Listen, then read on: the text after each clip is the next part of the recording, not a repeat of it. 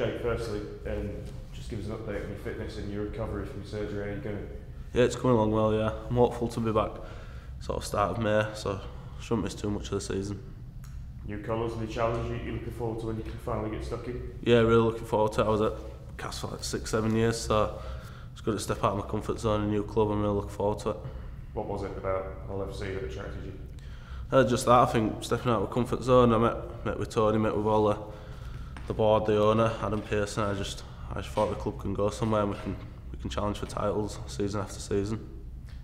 Interesting time for obviously a new coach, some new players in there as well, a very different looking spine. Does that almost give you a bit of a blank canvas and a fresh start to the team? Yeah, I think that's it. Yeah, it couldn't get much different for a totally different spine and a new coach, new ideas. So it's very exciting.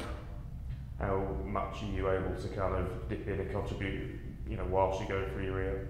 Yeah, a little bit. Before Christmas, it was just sort of getting the bodies right, fitness wise. But now we're starting to do a lot more team stuff, videos. So start putting a little bit of input and seeing how the boys get ready. So I should be sweet as soon as I'm back. I should fit in all right.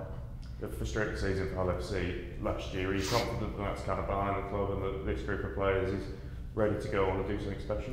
Yeah, you can feel that the boys wanted a change and they're all very excited for this year.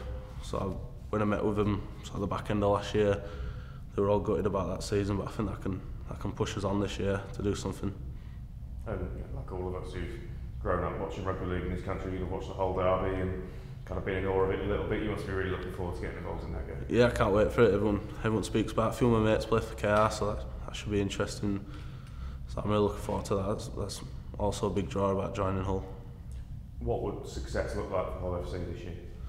I think I've been there or thereabouts this year. It's not going to happen straight away. I don't think it's going to be sort of building throughout the year, but I think towards the back end we can be competing with the top teams. Well, best of luck, mate. Thank you.